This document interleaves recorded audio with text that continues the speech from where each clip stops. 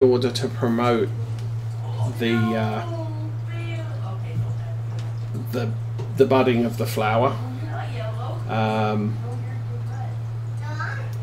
It doesn't yield as well as a spring crop, but it's specifically designed to have been planted in the fall, and it needs a freeze to promote the crop production. A spring crop, generally a better yield, and it doesn't require, if it gets frozen it dies, so you have to plant it in spring when the temperatures are rising.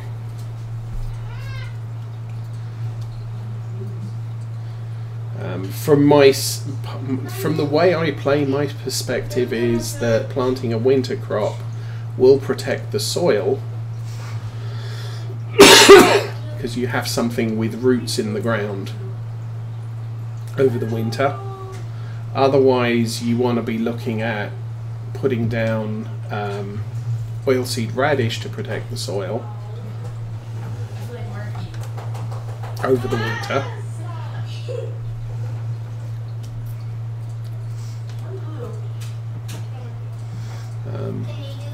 I believe there was, in the latest precision farming, speaking of oilseed radish, there was a fix to how much nitrogen that adds to the soil. I do want to find out what they did to change soybeans, because that was broken. That was one time already, actually. And I believe the farm's environmental score is now based on farmable land, not total land.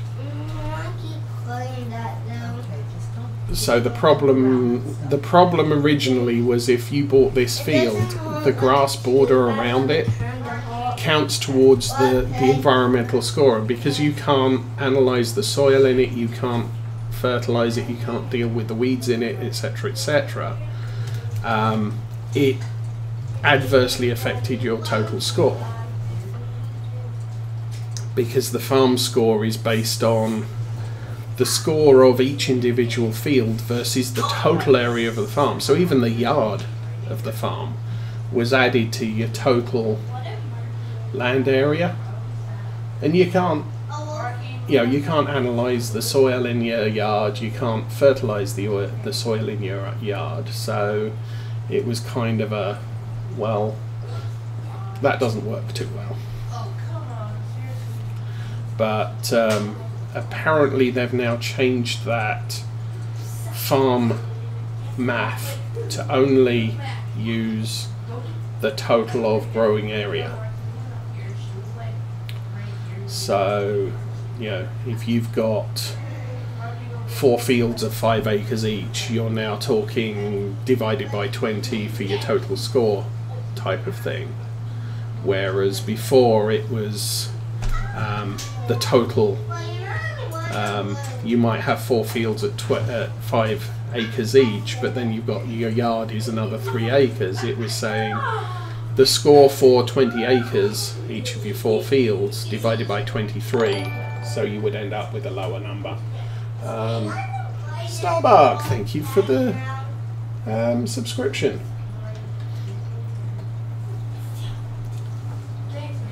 So that's all going to be... Anyway, that, as we progress, that is something we're going to be learning about as we go. It's not something I have seriously scienced out to try and figure out how it all works. It's just, let's play the game and see what we can do.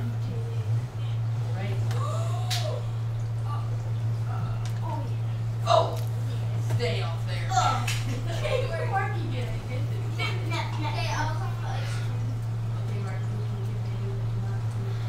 I'm just going to run down this edge. I'll probably go both ways.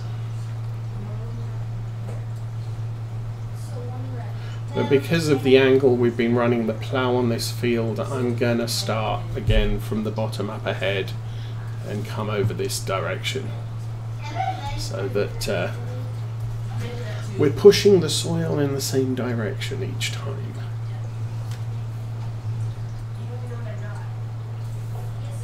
It doesn't really matter as far as farm sim is concerned. You're just ploughing the dirt and it's all good. But the deal here is, obviously in real life, we are pushing the soil in that direction each time we run across the field. And if I started pushing it that direction halfway across the field, you're going to have a huge ridge in the middle of the field where the soil was pushed from both directions. If you do it the other way, you're going to end up with a big trough in the middle of the field where you've been pushing the soil to the outer edges of the field.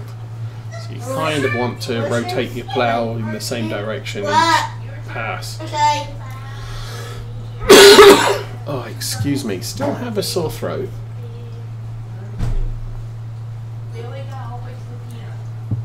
So I need to keep fairly well lubricated.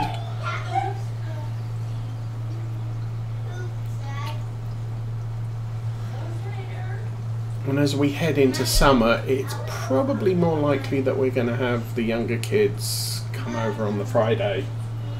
So every other Saturday will be a loud episode with a studio audience who couldn't care less what I'm doing.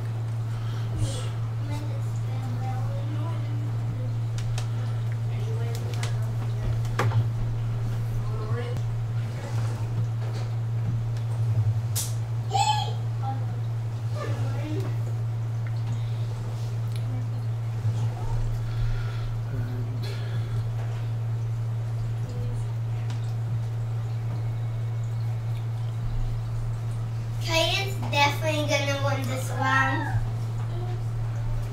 Kay's definitely gonna win this round. Hey, I already won. I almost won, but I didn't. I actually almost won, but I didn't. Marky, you won a round and Kate won a round. Barely never I'm not won sure the if this is the round. plough that comes with the cultivator, which is possibly why the offset doesn't work on it.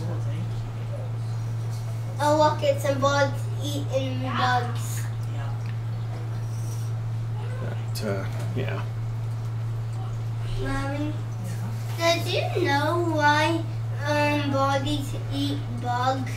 Just how God made them. Oh, those were dancers.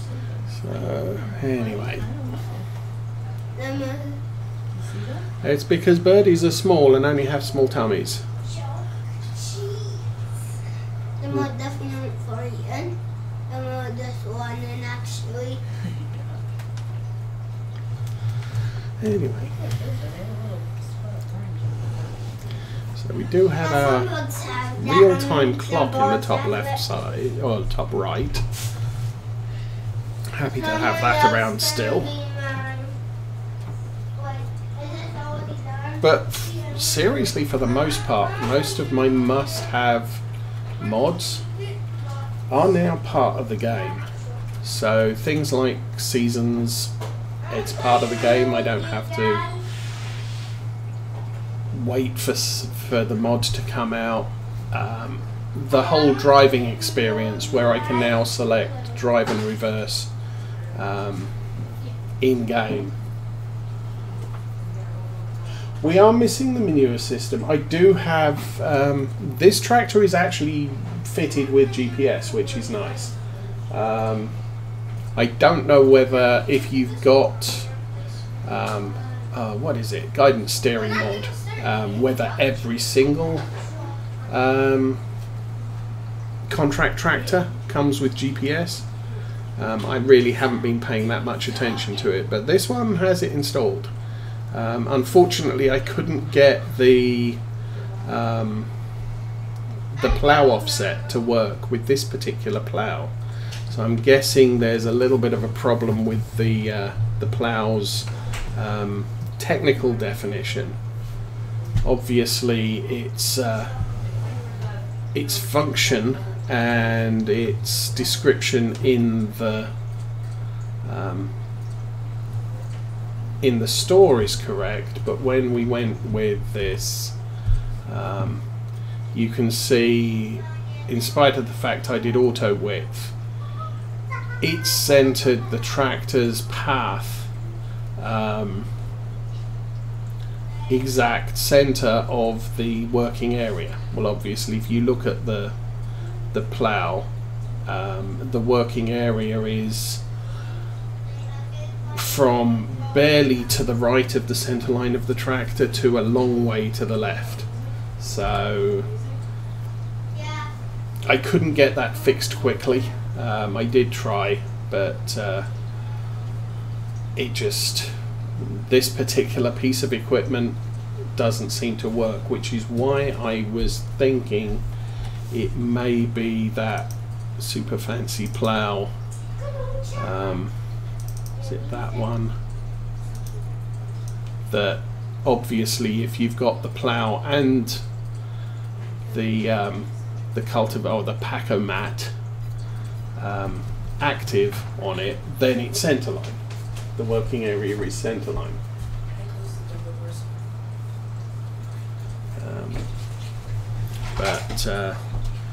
And I found that even back in Farm Sim 17, there were a couple of pieces of equipment that auto width just didn't work. Either the technical working width of the piece of equipment was 0, that GPS looked at, or it was just off. I know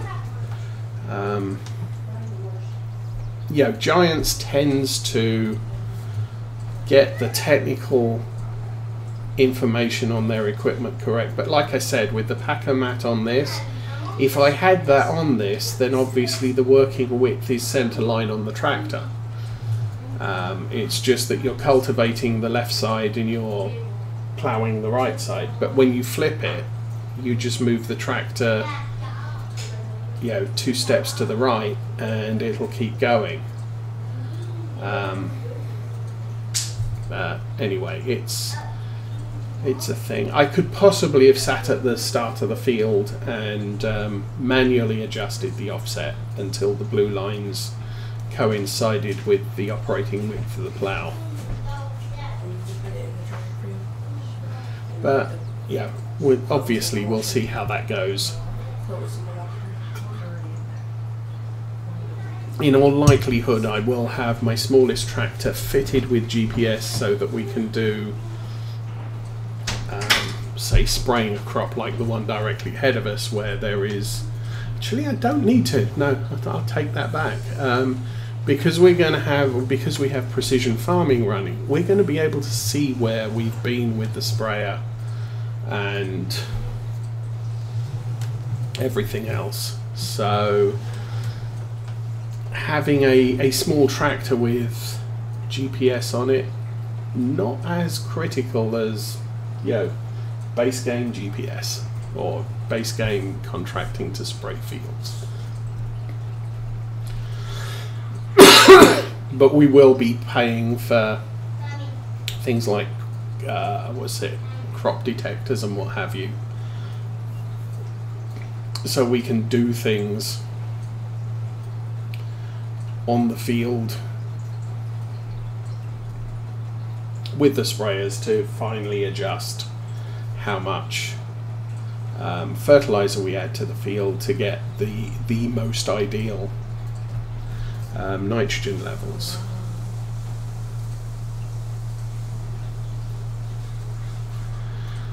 But, that's a future thing. Big tractors, I will probably put GPS, because in the grand scale of their cost, you're paying $300,000 for a tractor, and it's another 2% to put GPS on it.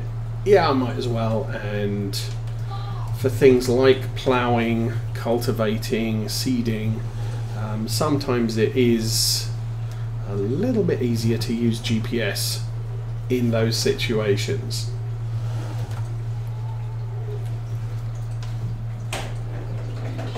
Tractors that I use for purely for carting or general, you know, horse work, I'm not going to spend 15,000 just to stick GPS on them. And then the big tractor's probably not going to put crop sensors on them or anything like that, because frankly, don't need it. They're not going to be fertilizing fields.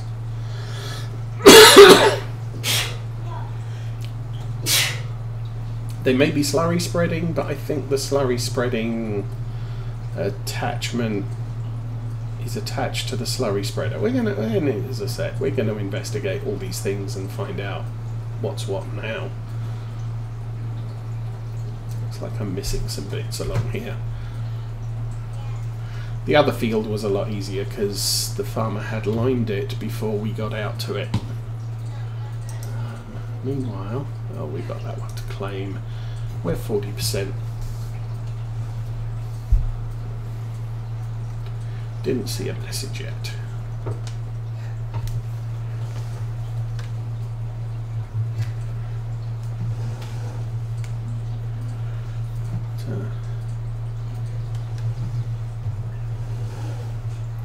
Well, as I said, this seems to be a nice map. The animal husbandries are huge, as I said earlier. So we're not going to be, yeah, hey, look, I've got a cow barn. It takes 700 cows. Let's go and buy 700 cows. We'll buy 20 and let the barn fill itself. I think, for the most part. All of the cow sheds, however, are auto feeder. So most ideal, they are dairy, or they're designed for dairy cattle, not for beef cattle. The thing you don't have to feed your beef cattle TMR. It just increases the amount of slurry they create. But they hold their value just on hay. With dairy cattle, you must feed them TMR or you don't get milk from them. But since these are auto feeder sheds, the robot will feed them. So we might as well take advantage of it.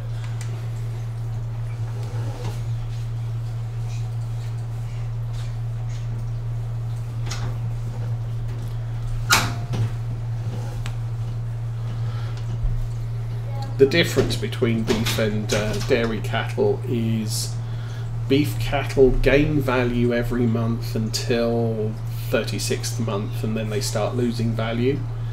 Dairy cattle only gain value until the 24th month. They then hold solid for the next 12, and then they start losing value after 36. But dairy cattle over time make more money because they produce the milk, and after about, I want to say 6 months producing milk, their total sale value plus milk produced value is higher than the beef cattle. But the beef cattle don't need TMR, so you don't need to go out and purchase mixers and all the rest of the stuff. Now, we've never done beef cattle, actually. I mean, on a stream, since Lawfolds, we've not done any cattle. We just did sheep last time.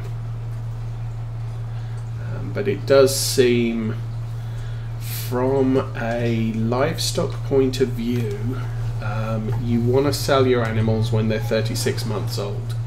I don't know if there's any other penalty, but they start losing value.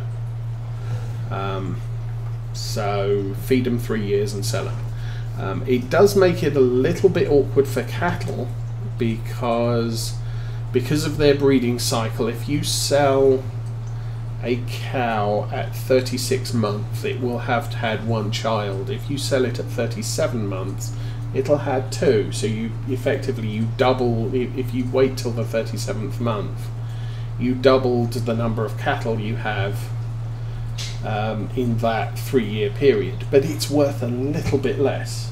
But is one extra baby worth the drop in value? And that may be a positive argument in let's delay selling them.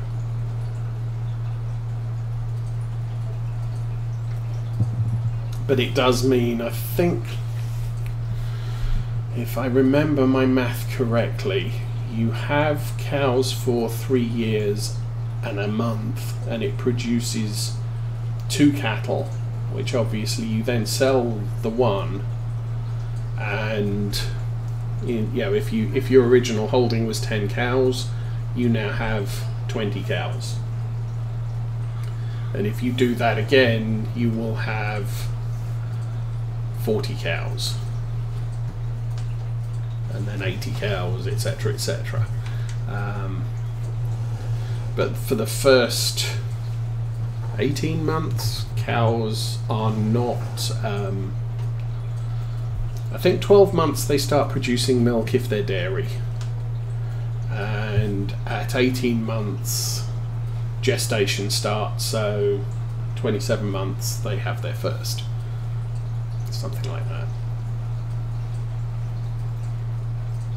But anyway, that's cows. Sheep I haven't looked at much in the way of breeding, and pigs I haven't looked at all for Farm Sim 22, so that's going to be a little bit of a learning process as well.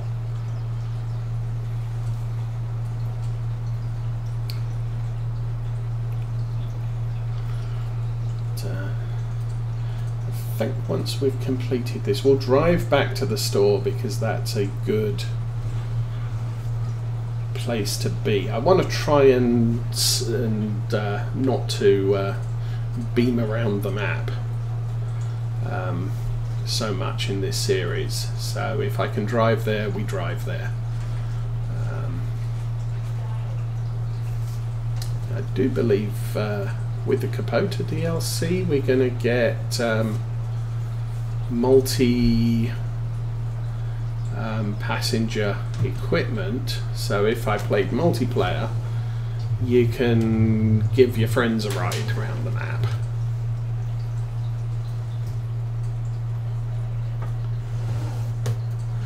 But we'll probably have a runabout of some description, whether that be a truck or a gator or whatever. And at least with Farm Sim 22 you can stick something on a worker and send it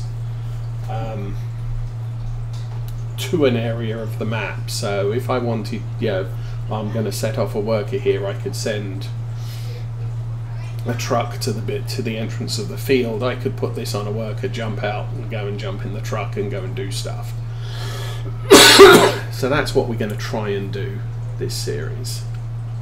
I'll probably forget and still tab between the vehicles, but we'll try not to. Now obviously, actually, oh come on, keep going. One of the things I've not looked at, we have a 200,000 loan, so we can actually borrow another 300,000. So not too much of a concern, I would say. The other what is that? That's taking silage bales. Oh, go back. Now, one of the things I did discover on Calmsden was I did a silage contract, which really didn't seem to be that big, but the delivery point was to the BGA, and I think I ended up, because of the size of the fields, I say it didn't appear to be very big, but because of the field size, we produced 120-ish bales. Might have been more than that. I was using the Vicon fast baler, so it was baled and wrapped as you go, but the problem with the fast baler is it limits you. If you've got big windrows, it seriously slows down the the baler, because it's trying to time it so that you're dropping the wrapped bale by the time the next bale is finished and ready to feed into the wrapper. So there's a little bit of shenanigans going on with tractor speed, and there's nothing you can do to speed it up, but it's quite handy because you just drive. You don't have to worry about stopping in around baler to drop off bales. But the bales are limited to 125 centimetres. They're the smallest bales, so you end up producing lots of them. But as I said, we produced about 120 bales. Well, I took the Anderson bale carrier, which can carry 24 bales, I think, and the first 18, the delivery part of the contract was complete, and there's still another 90 odd bales on the field. So I ended up inheriting all of those bales with contracts. Silage bales ferment immediately, so you are selling silage bales, but any that are left over are fully silage bales that you don't have to stick them somewhere nice and let them ferment for a couple of days before they stop being wrapped grass. And so from that one contract I made something like £80,000, which is crazy. Now I'm not sure the same is true delivering silage bales to the farmers market, because the farmers market doesn't have a cap. With the BGA, I think you can deliver about 50,000 litres, and then it's reached its cap, and so that's all it took to complete the contract, was to fill the BGA to capacity, which was kind of weird. But that could have been unique to Calmsden and the way that's set up. I don't know. So it might be worth doing that baling contract just to see how it works on this map. Now I think right now I need to take a very quick bio break. So I'm going to stick this on a worker. I will be back in a couple of minutes.